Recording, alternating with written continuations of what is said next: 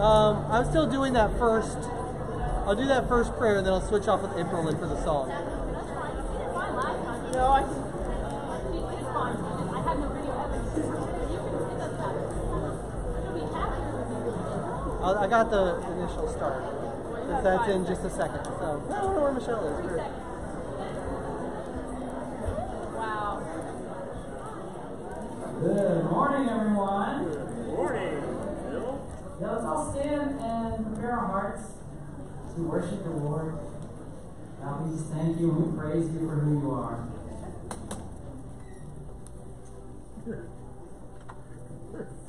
Lord, we just thank you. Praise you, Lord, that you came for us. God, that we didn't work our way to you, Lord, but you came and made a clear path right to you. God, that we'd be reunited with you in relationship, Lord, that nothing stands against us. It's all been paid for by the cross, Lord, and we thank you for that. We thank you, Lord, that the cross is sufficient for every single sin, Lord. That you covered us and made us righteous in your blood. Lord, so we've come to praise you this morning, God, to give you our best. Lord, we say thank you. We love you, Lord, and we're here to worship you this morning as a body, as a congregation, Lord. And all God's people said, Amen.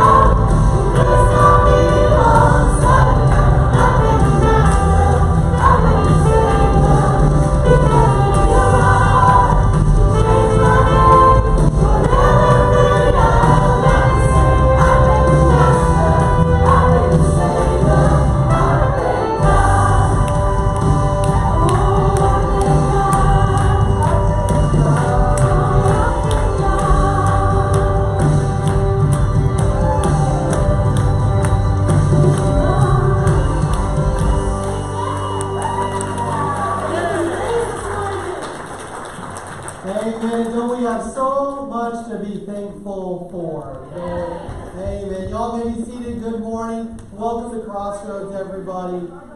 We have some announcements that on your handout when you came in. We're going to start on the flip side today. We have some new coffee house hours that we're trying out on a trial basis there. We have some information there. Check that out. Like I said, it's something we're trying out. It's our goal to help minister to as many people as we possibly can, to share the love of Jesus with them and with our community. So check that out. We have all the information on the back of your handout there. But just below that, you'll see that tonight, if you can believe it, tonight is trunk or treat. So it's coming tonight. So if you signed up for that, first off, for everyone who has signed up, who has invited people, who has donated candy, who has prayed for us, and everything else, thank you so much. So we have had such a great response for this event tonight, and it's just, I'm so excited to see how God's going to use it. So thank you again so much for everyone who's participated. If you have signed up to be here tonight, 4 o'clock, if you could be here by 4, that would be fantastic. And it's 5 to 7 tonight, so please come on out, bring your kids, your grandkids, other people's kids, whomever. We'd love to have them here. So, but that is tonight, 5 to 7.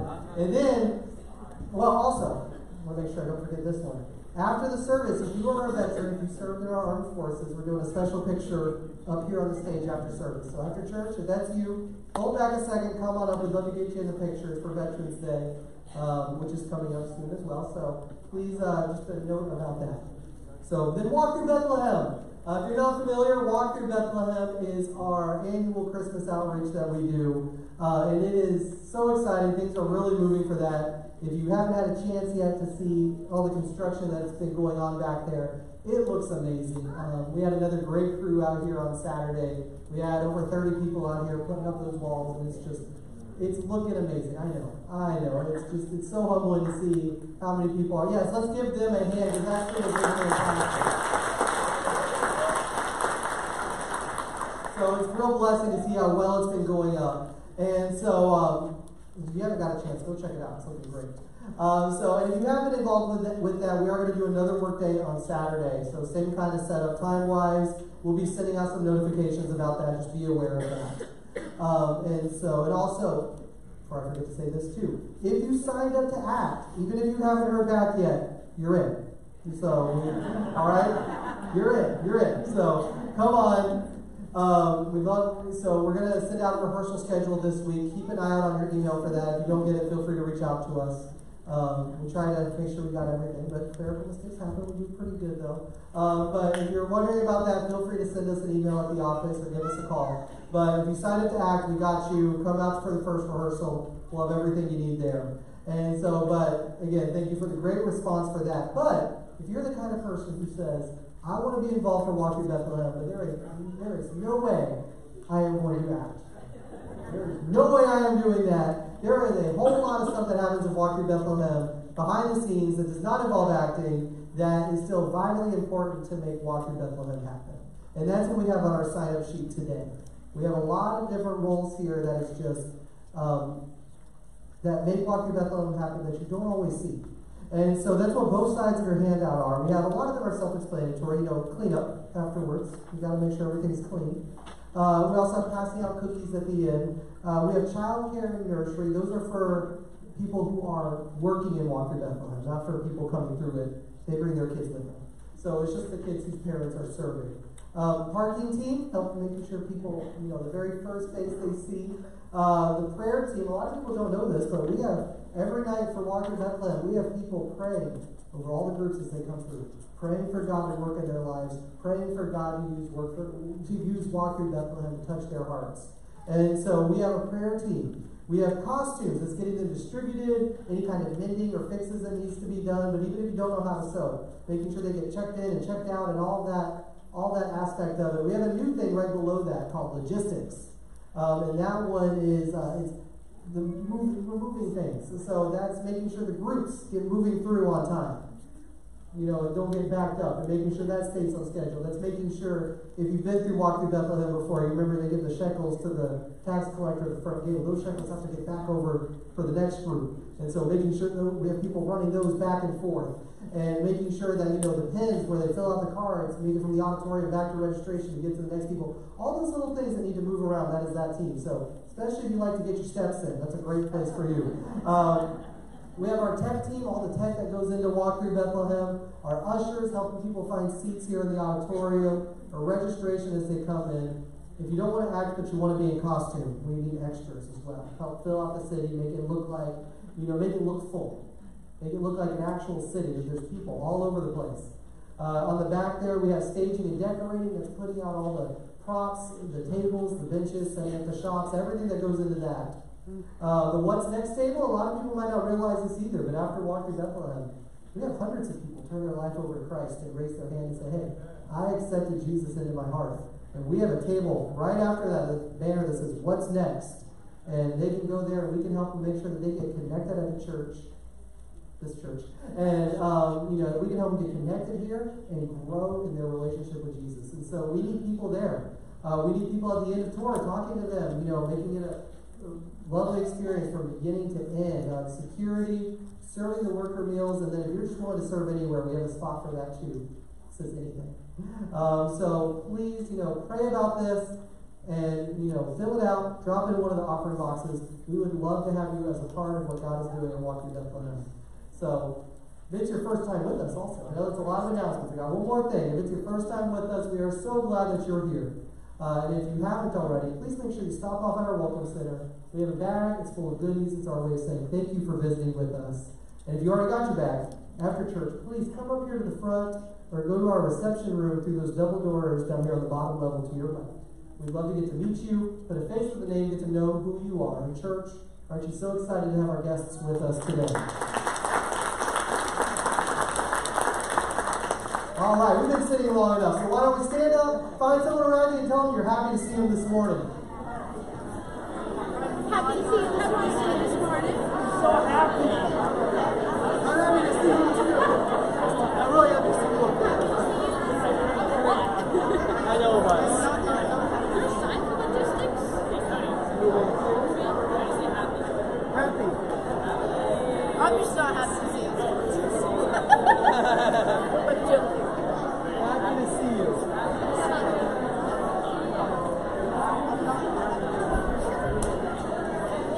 Yes. If it's an even number, that means it's... I know. Double deck. I'm not sure. I'm not talking to You're up. Is it after this one? after. Then I'm up after you. You got this. Yep. So I got this. You ready to help me?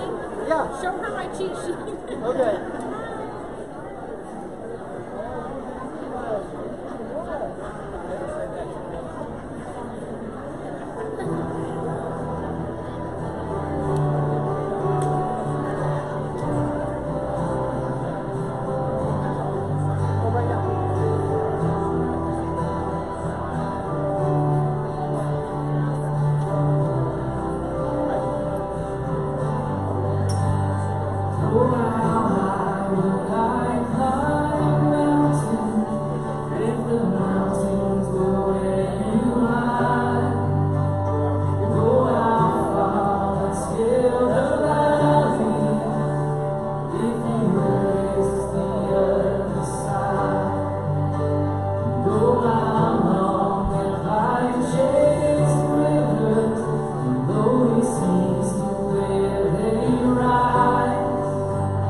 Against the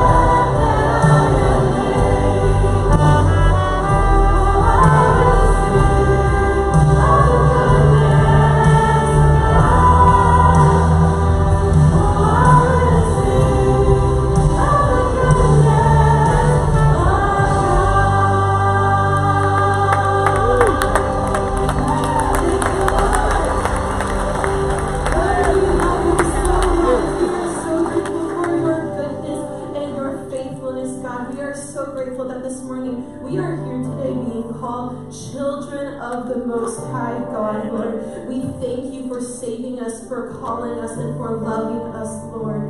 Thank you for everything that you have done in your goodness, Lord. We are so grateful, and we are here to praise your name this morning, Lord. We love you with everything that we have, and all God's people said, amen. You guys may be seated, and please turn your attention to the video.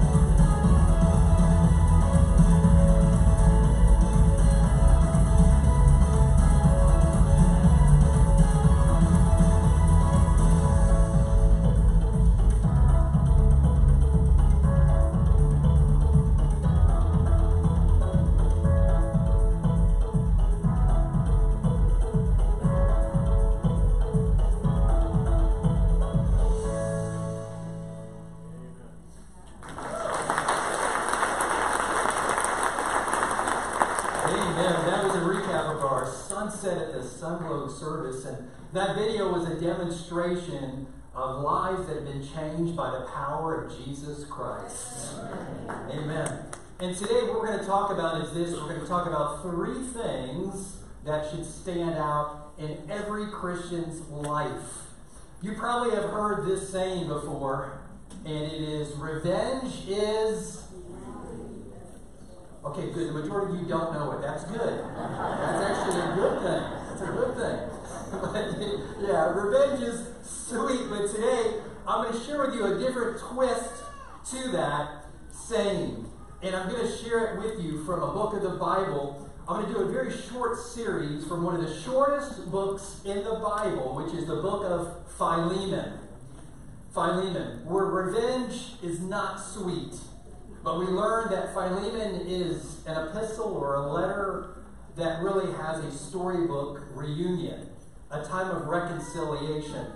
Now, Philemon is known as a letter. It's one of the letters that the Apostle Paul wrote, but it's so small, you might call it a postcard instead of a letter. It's located near the end of the New Testament, so you've got to be careful as you're turning to it. You might skip right over it. It's just one chapter. It's just 25 verses, and it's located right before this longer book of the Bible called Hebrews. So if you can turn there now, that would be fantastic. If you don't have a Bible, we always have Bibles available in the chairs in front of you or behind you. Feel free to grab one. The book of Philemon. It's one of the most personal, one of the most intimate letters in the entire Bible. And there's 3 main characters of the book. I want to kind of give you a quick introduction to this book of the Bible. First, you have the Apostle Paul. And he's God's divinely appointed apostle to us today, the body of Christ. And Paul, as he's writing this, Paul is in the city of Rome, Italy, and he's in prison. Secondly, you have Philemon. And Philemon is a slave owner. And then lastly, you have a man by the name of Onesimus. And Onesimus is Philemon's slave who stole from him and ran away to the city of Rome, Italy. of all places, where he comes into contact with Paul.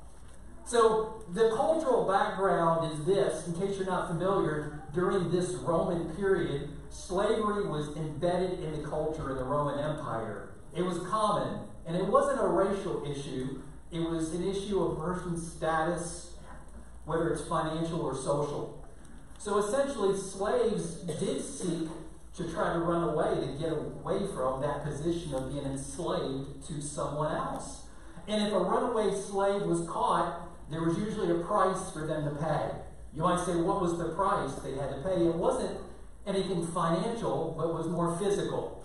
If a slave were to run away, when a slave got caught, once they got caught and they were brought back to their master, the price that they had to pay was branding, and they would be branded on their forehead. In addition to that, they were severely beaten. In some cases, they were castrated and even executed. Many things would happen to that runaway slave. And slave owners, they were pressured. If that runaway slave was caught and brought back to their slave owners, the slave owners were pressured not to show any grace or mercy or make any exceptions whatsoever.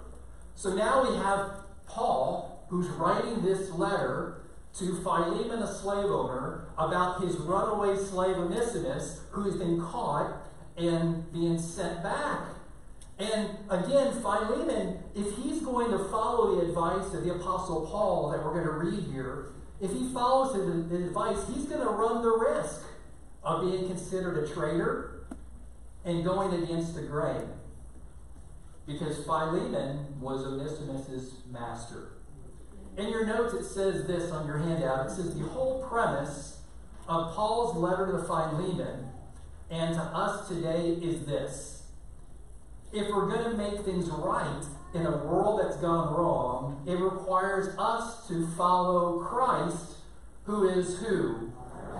Our master, wholeheartedly, but also to love other believers as brothers and sisters in Christ. So in this book of the Bible of only 25 verses, the first 3 verses are an introduction. They're a greeting. So this book or this letter or this postcard, whatever you want to call it, of Philemon, could be structured this way. First, we have the praise of Philemon in verses 4 through 7, where Paul mentions specific characteristics that stand out in Philemon's life that should stand out in every believer's life. And that's what we're going to talk about today.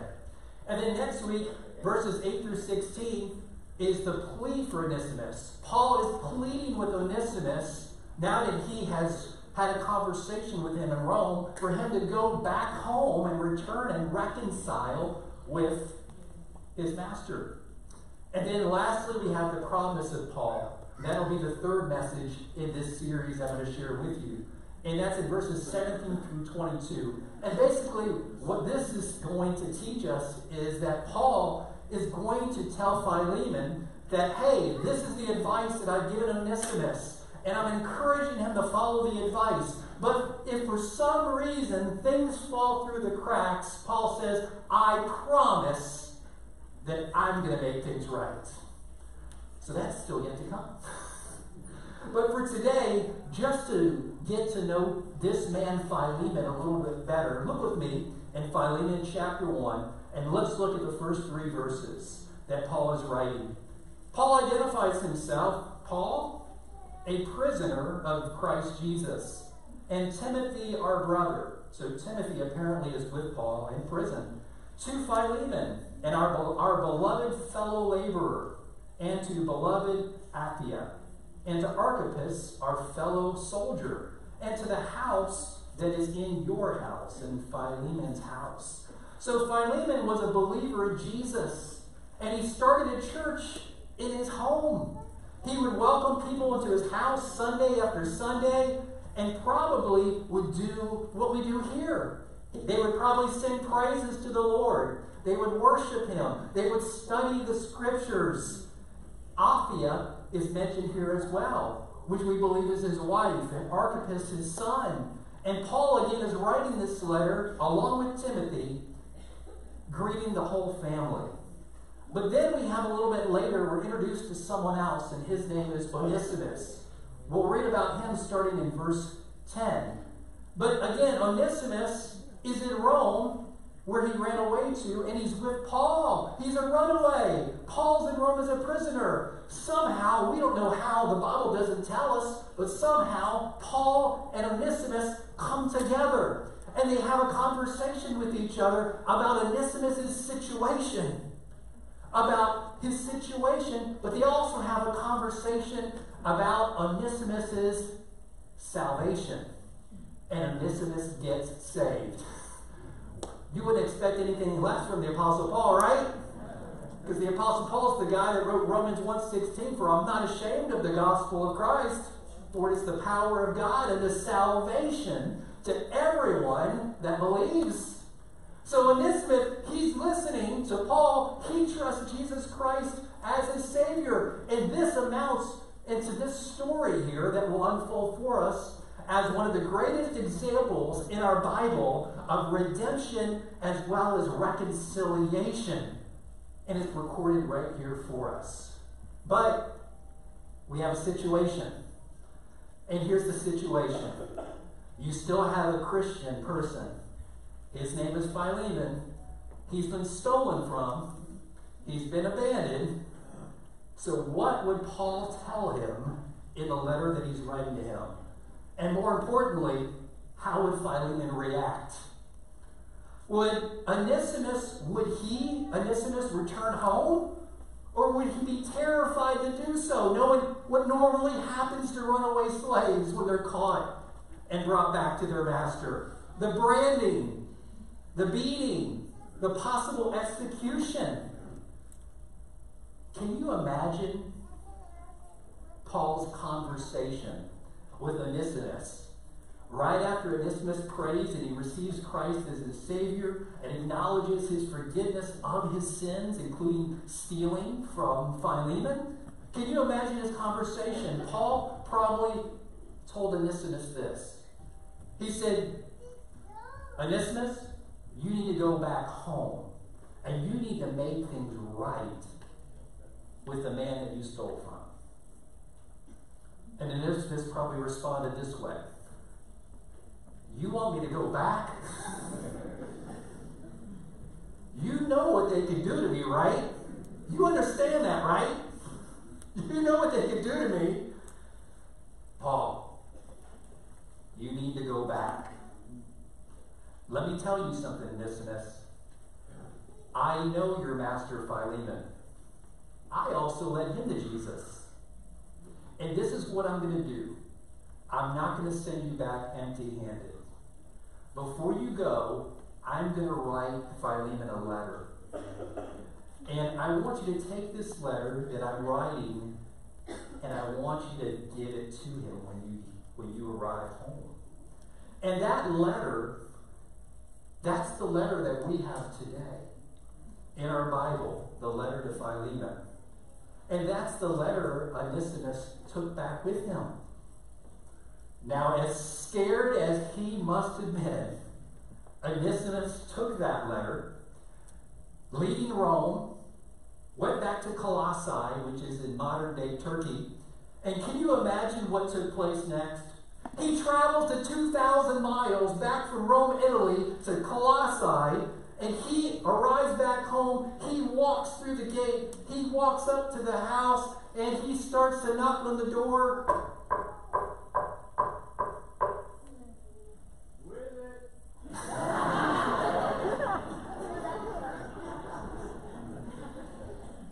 It's Onesimus. Somebody, who knows? I wasn't there, but somebody obviously answered the door. Whether it was another servant, whether it was Philemon, whether it was Philemon's wife, whether it was Philemon's son, Archippus, answered the door. And it doesn't matter who answered the door. When they opened the door, when they saw Onesimus, they must have been shocked.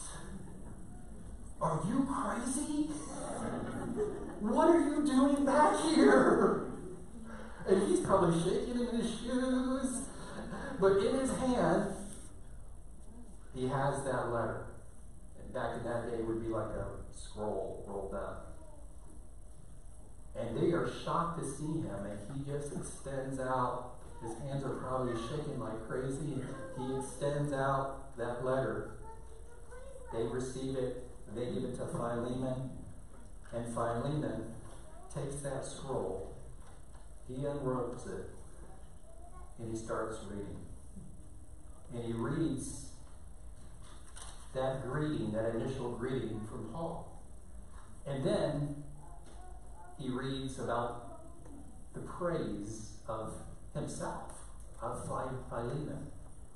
And that's where we are in verse number 4. Would you look at it with me? Philemon, chapter 1, verse 4.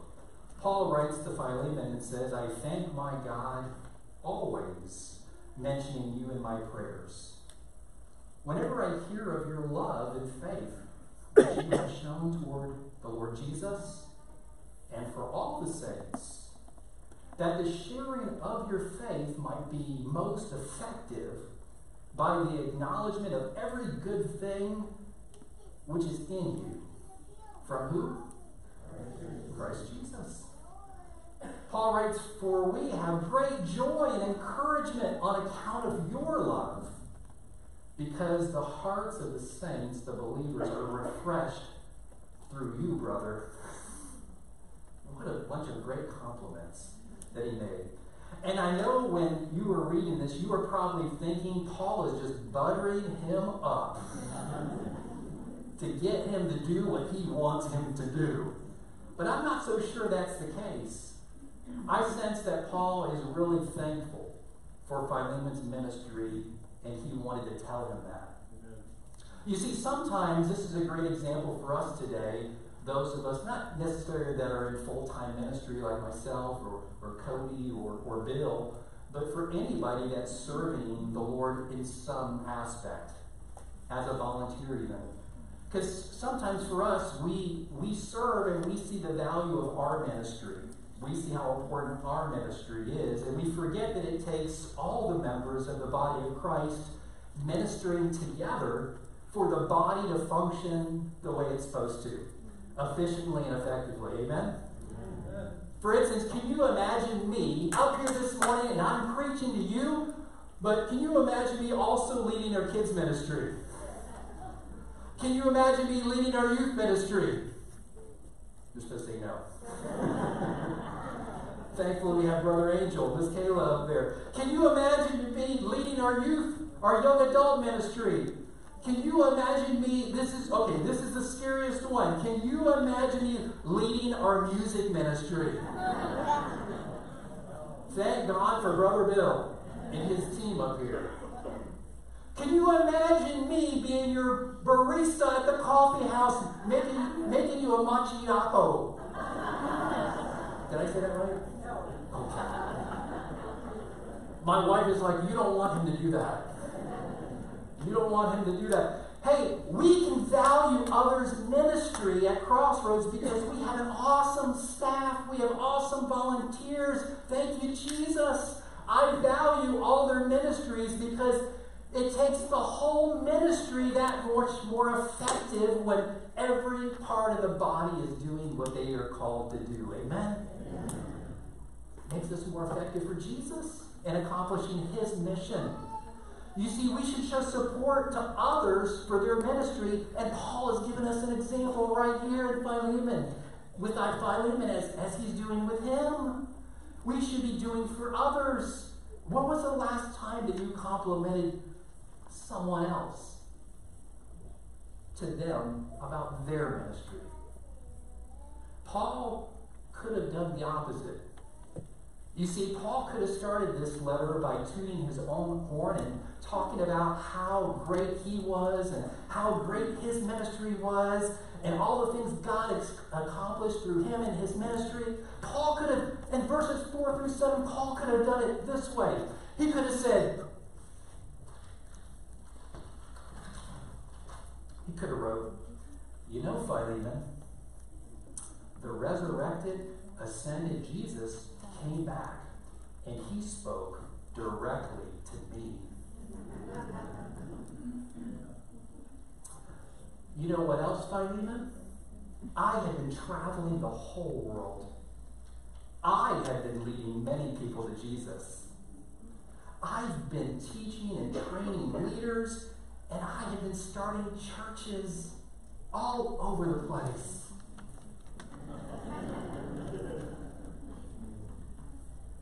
But Paul didn't do that, did he? Paul didn't do that at all. He calls Philemon in this passage his fellow laborer. And he basically said to Philemon, Philemon, I appreciate you.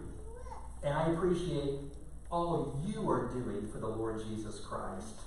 I appreciate your ministry. And I encourage you, if you're a ministry leader or you're just a volunteer that's serving in some way at our church, I encourage you this week, even today while it's fresh on your mind, put this principle into action. Take a moment today, this afternoon, send a text message or an email or tell someone in person, someone that's serving in a ministry that you are not a part of, how much you value them and their ministry. That's what Paul did. And it doesn't have to be me, by the way. Your notes say this. It says, Paul commends Philemon on 3 things that should stand out in every Christian's life. Remember, we are all co-laborers together with God. So I want you to see the very first thing, and that is love. Paul commends Philemon concerning his love. In verse number 5, his love for Jesus. But then his love for all believers. Look at me once again in verse 5. Paul writes these words. He says, wherefore I hear of your love. Drop down to verse number 7. He says, for we have great joy and encouragement on account of your love. Again, and that's the thing about it is, it says this in your notes. It says, when you love Jesus first and foremost, you'll have no problem loving other people. Philemon's love was first towards Jesus. And because of that, it naturally spilled over to him loving other people. Secondly, Paul notices another characteristic in the life of Philemon that should stand out in every Christian's life. And that is faith. Faith. Paul says that he heard of Philemon's love as well as his faith. Look at me once again, if you will, at verse number 5. He says, whenever I hear of your love and faith. Word gets around, doesn't it? And people were talking about Philemon all the way back in Rome, where Paul was, 2,000 miles away. Hey, when you are a man or you are a woman of faith, that characteristic becomes part of your reputation. That becomes part of your testimony. That becomes part of what you are known for. That you are a man or a woman or a boy or a girl or a teenager of faith. And people recognize that, even if they've never met you before. And people are talking about you. They recognize that trait about you because your reputation precedes you. But Paul also heard that Philemon was sharing his faith. In verse number 6, you see, his faith, Philemon's faith in Jesus, as verse 6 says, was based on every good thing that was in him that came from who? Came from Christ Jesus. And that was too good for him to keep to himself. He wanted to share his faith. And Paul says that in your notes, your faith is most effective when it's shared with others, testifying of the goodness of God in your life. How he's answered your prayers. How he's been there for you in the bad times as well as the good times. How he's been there for you through thick and thin. How he continues to minister to your heart. How he continues to provide you peace amidst all the chaos in your life. How he brings you that unspeakable joy that you have in your inner person. How he continues to fulfill all your needs. Praise Jesus. Paul says, testify of your faith. He says it's effective when you do it. When people see the words of the Bible come alive in your life. You see, you have people, maybe even yourself, that testify about all other kinds of things. We do that.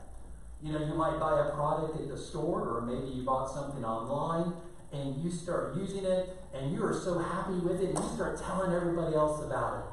You know, or maybe somebody comes over to your house. We have people that come over our house, whether they're our kids or grandkids or friends, and they'll come over, they'll spend the night, they'll spend a few days with us. You know, recently we had someone come over and they ended up taking a shower. After they took a shower, they came out of the shower and they started complimenting us on our shower head.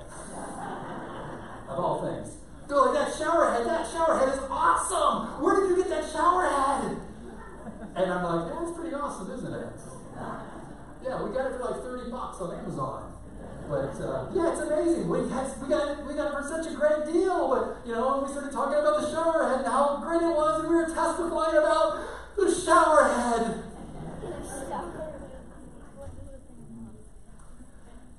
Hey, maybe you testify to others about how great your lawn guy is, or how great your pool guy is, or your hairstylist, or your manicurist, or how wonderful the French fries are at McDonald's, or the ice cream or custard at Ritter's or Culver's is, which they're fantastic, by the way. You see, we testify about all kinds of things to others to spread the good news. But folks, you have the greatest news. You have the greatest story ever told, and you are part of that story. Testify of the goodness, of the greatness of our wonderful, marvelous Savior, Jesus Christ. As a Christian, we know that we have been made complete in Christ.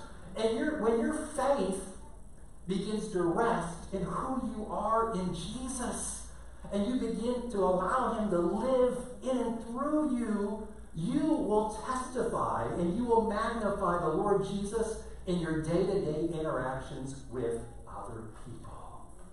You will become a modern-day Philemon, because you cannot help but share the goodness of God in your life to others, just like we just sang about. You can't help but thank God, just like we sang about before this message today. Love, faith, and one final characteristic that Paul says about Philemon that should stand out in every Christian's life. Ministry. Ministry. He concludes in verse number 7, if you can look at it with me please again. At the end of verse 7, he writes, the hearts of the saints are refreshed through you, Philemon.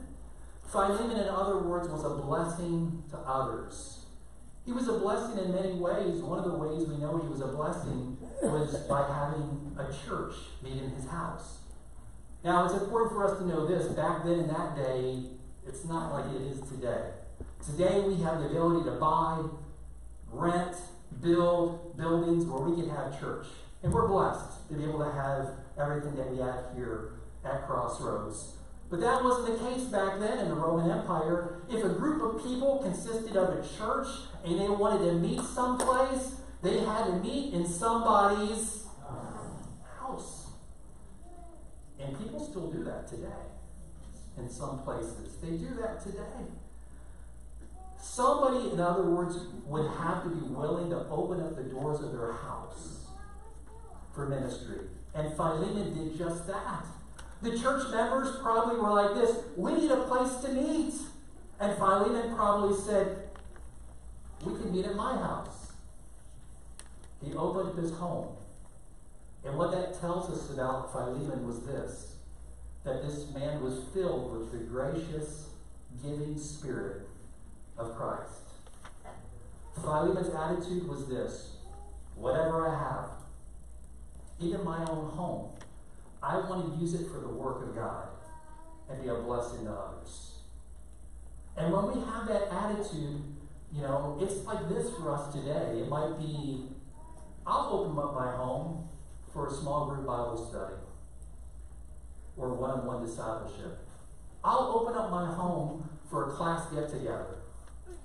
I'll open up my home and invite others over for a meal. I'll open up my home, and I know that there's widows and widowers in our church that don't have any family. I know there's college students in our church, their family is far off. I'll open up my home and invite them to come over for Thanksgiving. I'll open up my home and invite this young family and their kids to come and play in our big backyard and swim in our pool. I'll invite people over to come over for a time of prayer for our upcoming election. I'll open up my home.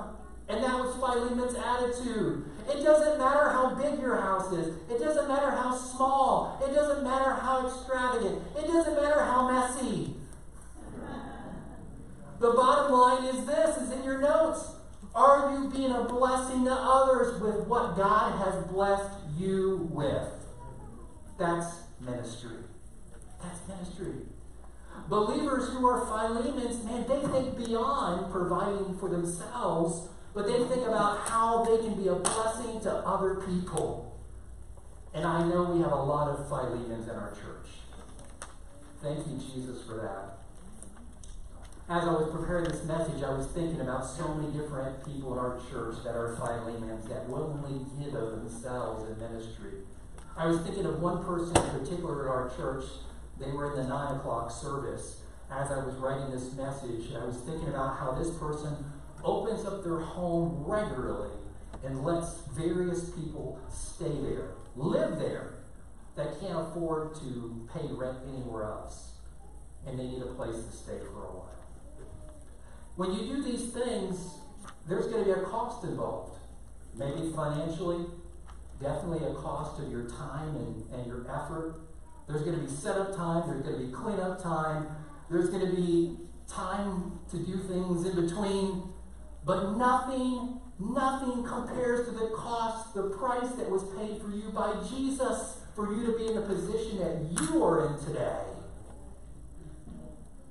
One tangible way that you can do this, like we talked about earlier when Cody was up here, is yes, by using up your home, but also serving in a ministry like Walk Through Bethlehem.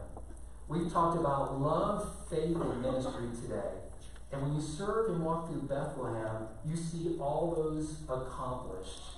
You see, when you serve and walk through Bethlehem, you have a part in sharing the love of Christ with others, regardless of what box you check off on that handout this morning. You have a part in sharing the love of Christ. You have the part of being involved in ministry. And then lastly, you have a part in seeing the hundreds of people who will pray in those 5 nights to receive Jesus Christ as their Savior by faith and faith alone. Amen? You have a part in that. Love, faith, ministry. Those are the 3 things Paul saw and he heard about in Onesimus' life. And because of that, other believers were refreshed by him and his family. Isn't it nice to be and serve along somebody that refreshes you and encourages you? People could come over Philemon's house and they wouldn't have to worry about cooking. That was refreshing.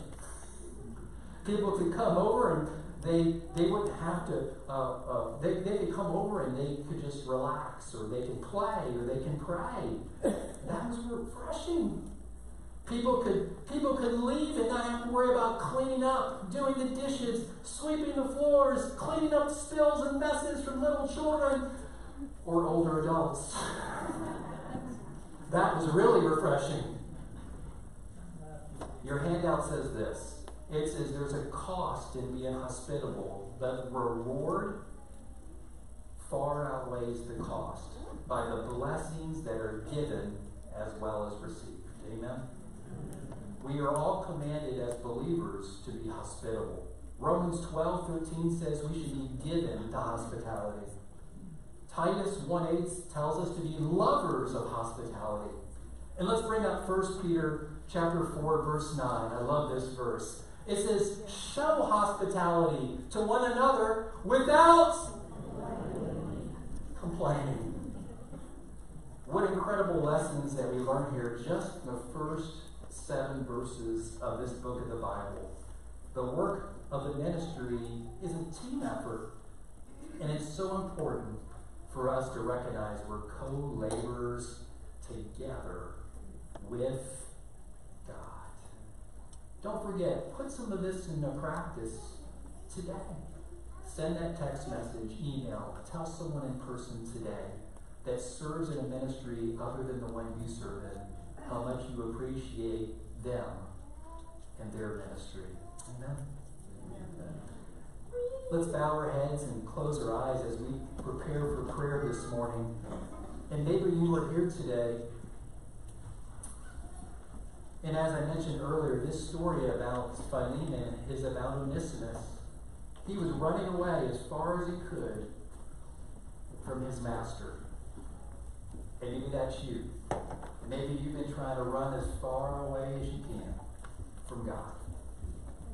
Paul's message for Onesimus was for him to go home, for him to be reconciled and reunited back with his master. Can I tell you this morning? If you're not in the place where you should be in your relationship with God, you can run, but just remember, as we sang earlier, His goodness is going to continue to run after you until it catches you. God loves you, and God desires a relationship with you, no matter where you are in life today. Again, He desires for you to be reconciled back to Him, and for Him to be your master, your Savior, and your Lord. If you've been running away, so to speak, it's time for you to return home.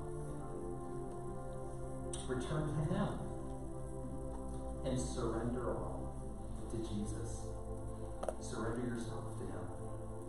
Over the last 2 Sundays, we've had 4 people, 4 adults that have prayed, that have come and prayed to receive Jesus as their Savior.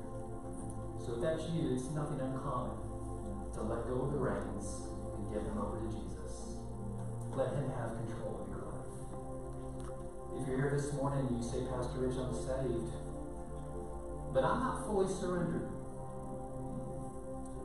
I need to be more of a Philemon in the area of loving others like I love Jesus. I need to be more faithful. I need to do more ministry. I encourage you, if that's you this morning, I pray that your prayer will also be, I surrender all. I surrender all to Jesus. All that I have, all that I am, and all that I have is because of Him and His goodness to me. Lord Jesus, thank you for your goodness to us each and every day. The supreme goodness that you showed to us by dying on the cross so we can be forgiven of our sins. Be able to live the Christ life today and have our home in heaven waiting for us in the future. God, you are so good to us. In Jesus' name we pray. Amen. If you need to come see us after the service and talk to us about your salvation, we would be happy to be your Paul and you be our Onesimus and share the good news of Jesus with you. We're always available up front and also in our reception room in the back. So let's stand and let's sing this final song together, and let's surrender all to Jesus. Amen.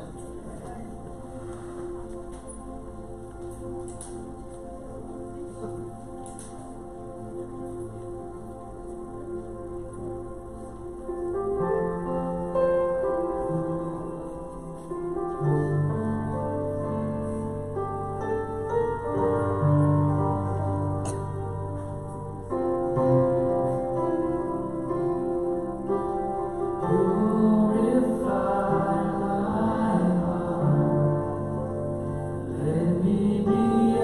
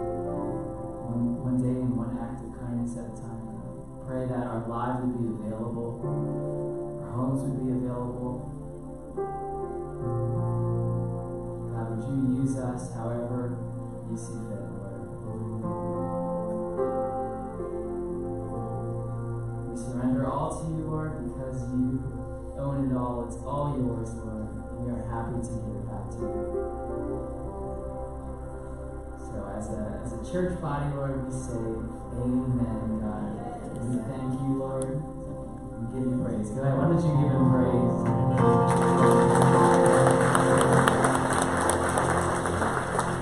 And thank you guys for worshiping with us today. It's always a pleasure. Don't forget, if you're a veteran or we're taking a picture up here, thank you guys.